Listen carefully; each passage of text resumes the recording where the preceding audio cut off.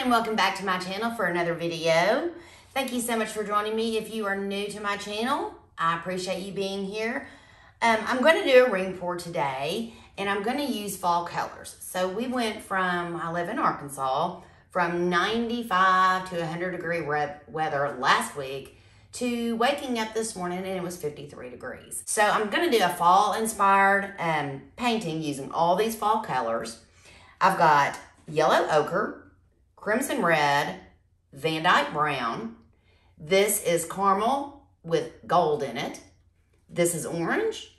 This is a deep pearl deep pearl brown, and this is burnt sienna. So I've already, and I'm in this order, I've already gone ahead and I've layered the paints in my cup. And what I did is I took, oops, almost dropped it, each color, and I just poured it down the side, as you can see. That way my paints would sit on top of each other.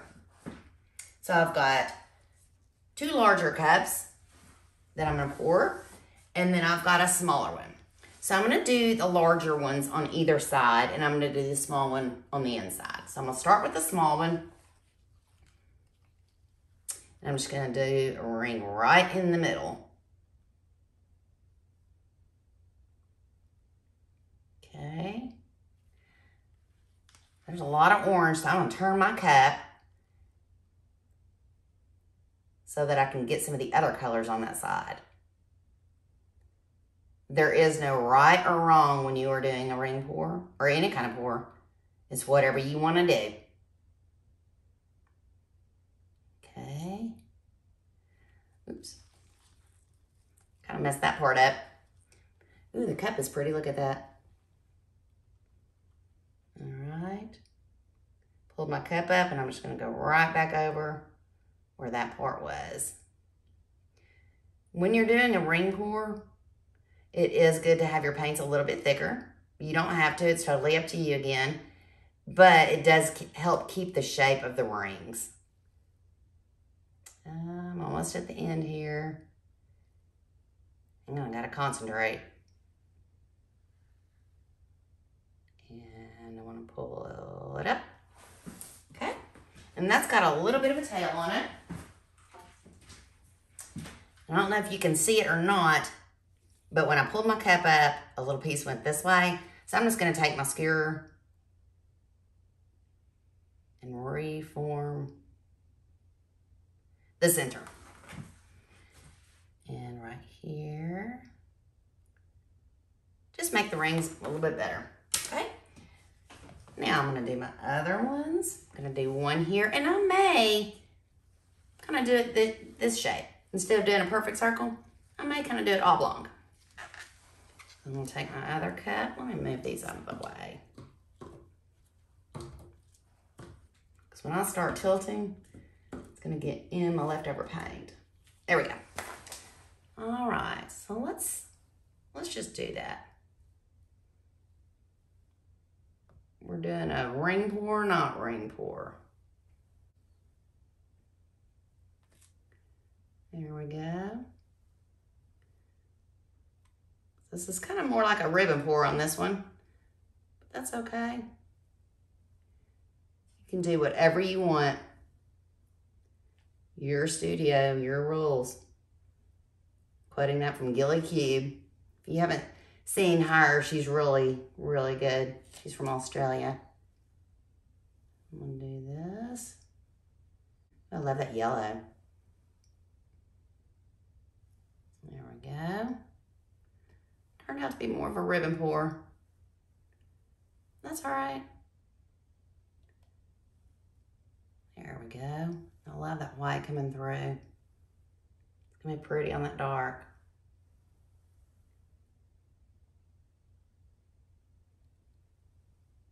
Okay. Look how pretty that cup is. It's really pretty. Okay. Go ahead and shift that just a little bit. Like I said, my paints are thick. Okay, I'm gonna do the other one.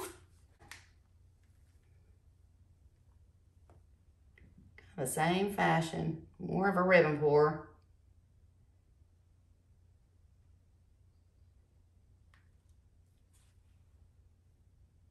There we go.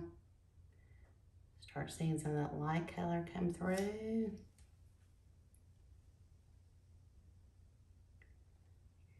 There we go.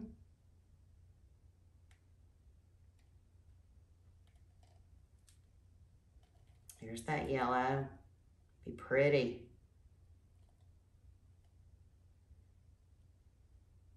Come back this way.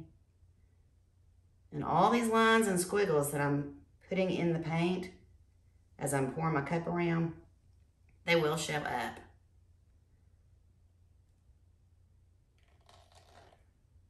Okay. That is beautiful.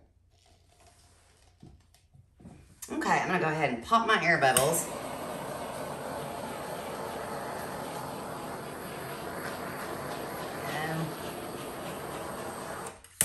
Definitely looks like fall.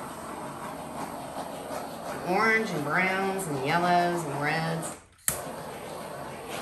I have a beautiful red maple right outside my window here. Okay, now I'm just gonna start tilting a little bit. And I'm gonna kind of go in a circle here. It's gonna be interesting to see what this does. And like I said, my paints are thick. Don't want that to go off yet.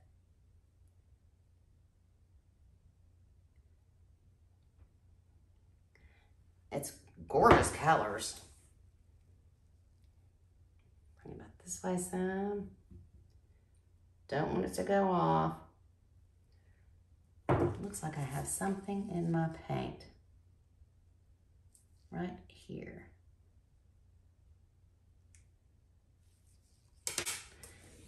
This is interesting. Let's keep on going. Look at that center. That's pretty cool. Sometimes you can have something in your mind and you don't know exactly how it's going to turn out until you try it. Oop. And then other times it changes as you go. And that's fine too. That to go off a little bit over here. I do that all the time. I'll start out with one idea in my head, and then I'll start to pour. A whole nother painting comes out. Okay. What I'm gonna do is wet that canvas. Got some of this red over here. So to move along a little bit easier. And over here. It's always good to have a little extra paint for just this reason. And I've learned not to pull it over the canvas. Of course, I just did it then. But I've dropped paint in the canvas and it's ruined it. I mean, in the painting. And it has ruined it. Do a little over here. Super cool. That deep bronze and that gold should be really pretty. I'll leave that one. So that is the gold. I may need to add some sparkle at the end. Put that in there. Okay. Go ahead and add a little bit more. Just to make sure, I mean, part of this I'm doing for the color. Just to make sure that it's not solid colors. There we go. All right. Okay, I'm gonna continue. Let's see, where's the weight of my paint? You can see the weight of my paint's over here. So.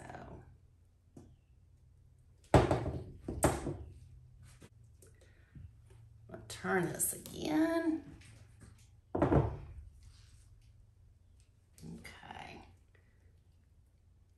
And tilt it that way. You can see the weight right here. See how it's moving?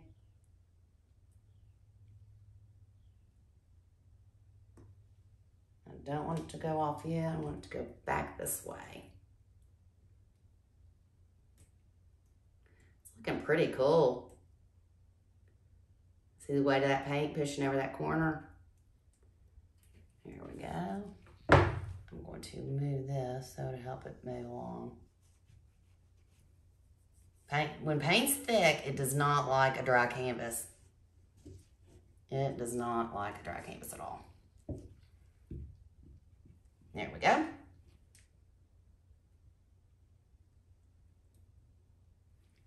Push that right there. Okay. Turn it again.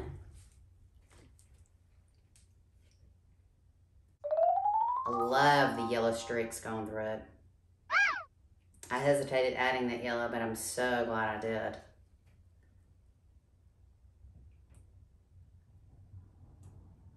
There we go. Okay. And we'll turn it around and get this last corner. Okay.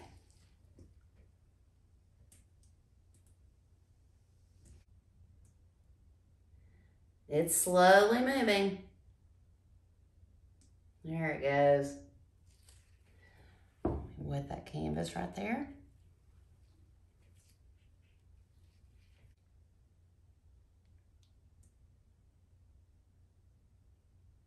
There we go. It needed some help with that wet canvas.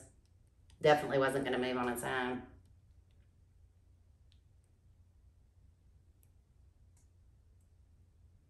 Oh, there we go.